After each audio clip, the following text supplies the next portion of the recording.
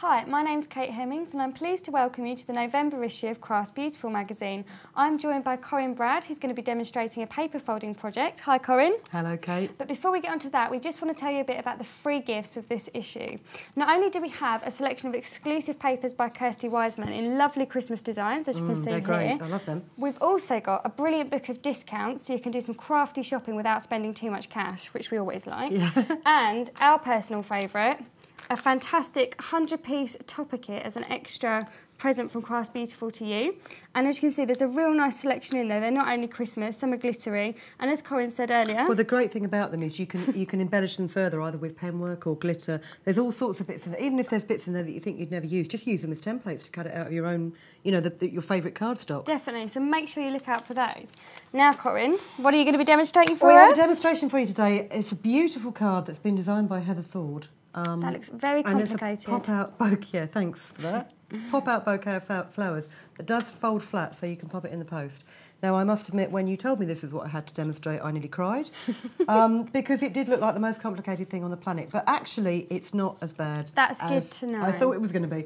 Well, she's used the Cars range of Colour Car Coordinations cardstock, which isn't particularly easy to say, but is beautiful paper, and it is very easy to use. You've got like a textured effect on it, and then they've overcoloured it, and you can sand it, crumple it. For lots of different effects. Yeah, for lots of different effects, and there's lovely colours in this pad that you get. Beautiful. I won't fan it too much because I can see all that lot going across the room. You're ruining my hair as well. well. So I shall pass that to you.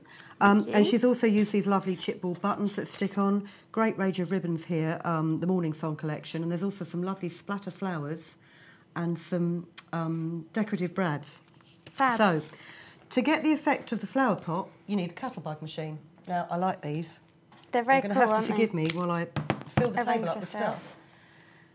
Here is the lovely cuttlebug, which you open out the plates, and you can't pick it up because it sticks to the surface. Fantastic. So, with the embossing folders that you get, you just take a piece of card, put it inside the embossing folder. Try and make sure that it's lined up because there's nothing worse than it being on the skew. Okay. Put plate A, which is the main cutting plate in the machine, and then you sandwich this between two plates B. Okay. I do believe that you get both of them in the kit when you first get it. Okay, and then if you just push it through and turn the handle. And as if by magic.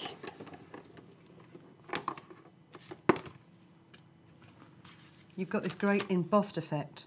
And then what she's done is she's then sanded over the top of the embossing to get rid of the colour. Now, I don't have my emery board, so I can't do that, but what I can do is I can pass these to you in a minute. Excellent. Because you're going to need to stick these in place. In here, let's do two at a time, save a bit of time.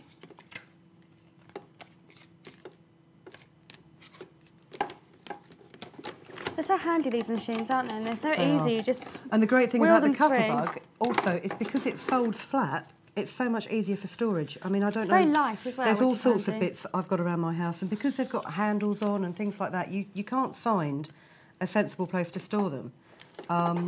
Now, what I've actually done, you're given an Allen key to screw the handle onto this machine, but I haven't bothered because it does make it much, much easier just to take the handle off. Oh, okay.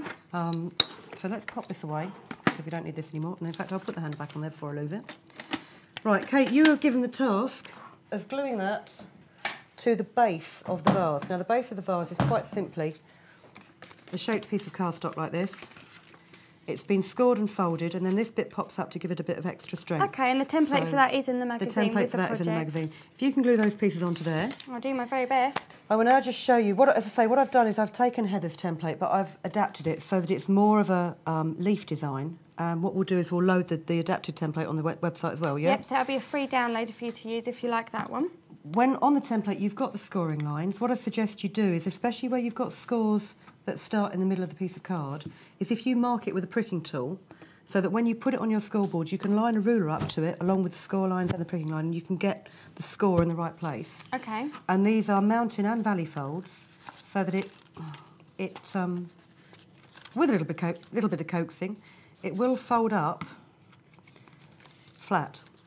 Okay. You're not looking, are you? I'm busy gluing. Are you not impressed by that? I'm very impressed, Corinne. It looks amazing. I've pre-decorated these bits. The way that I've got the extra leaves in here to match into it so perfectly is I've just taken one of the templates, I've drawn it again on scrap card, and then pretty. I've cut out these centre bits so I can use them as stencils to then stick the other bits on. Oh, and you put it together like a jigsaw. And what I've done is I've been very sensible and I've called some pieces A and some pieces B so that I get the right bits. So let's just stick these in place. It's all about No, that's layering as upside well down. as the folding this project, Yeah, isn't I mean, it? this is There's it. lots of She's got so embellishments. much extra embellishment on here that... It's such a lovely gift as well because instead of just a card... You know when you do something and you think, oh, hang on a minute, oh, that's how I did it. I did number all these pieces. It's almost beaten the ever-professional Corinne Bradd. That's how tricky it is. But yeah, it's such a nice gift because often you send a card with flowers, but this way the flowers will last forever. The flowers are on the card. And it's all in one thing. And I like the way you can fold it up flat as well, so you can pop it in the envelope and post it with no worries. Right, while you're sitting there talking, I have another job for you. Can you? I'm not sure this was in the job description, Corinne. Pierce a hole in that. Whereabouts do you want the hole? Anywhere you like, but Fab. not near the fold, please. Okay. And pop that in there while I just glue these bits on. This is possibly, again, one of the quickest demonstrations that you will ever see. Almost like registered. When you do it at home, I would suggest that you actually take your time because you get a much better result. But even so... You can see how quickly you it can does see come how together quickly- when you've cut out all your templates. And you can see how everything. simple it is. Now, what you do with this is on the folding pattern, there are two tabs that you fold in. These fold in and these fit into the slots that are cut. You can see it better on this side here. So if we pop one in there and open the tabs out, and I am just going to glue these in place so they don't fall apart. I'd glue it back on yourself. That way the leaves will lift up. Have you finished doing that? I have. Jolly good. Do the little tabs there. Not too near the tabs, you say. Well, I like to give you a challenge, Corinne. Be no fun otherwise.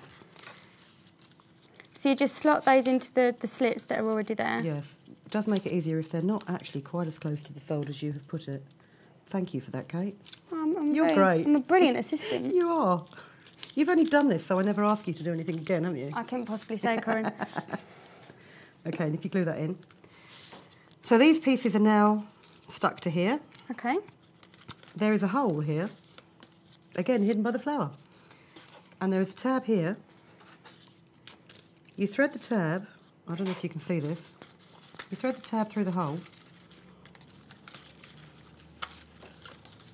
twist it round, and then if you open it up, it holds it in place. Oh, because it opens up. Yeah. I see. And then with this, Excellently if we undo glued and this, decorated it is base. absolutely glued and decorated. I'm going to have to use glue because I know that if I try and use double-sided tape, I'll never be able to get the backing off it.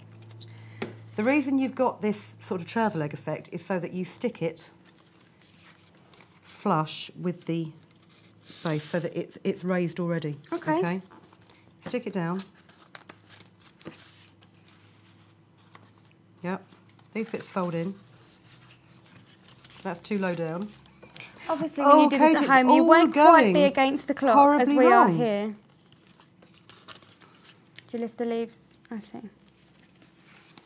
Now the leaves should go over the top of it. But you And can then lift those over the top anyway, can't you? what you do, yes, you would do it over the top.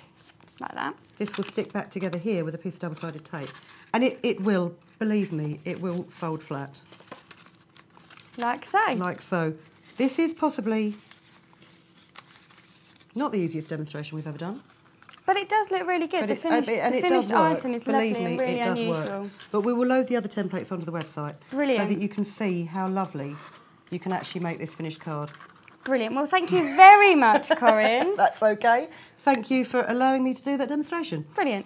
That's what we've got time for here today, as you can probably tell. Once you've read your Crafts Beautiful, do come along to the website. We've got extra templates to download, lots of competitions, and you can join our forum too. Until next time.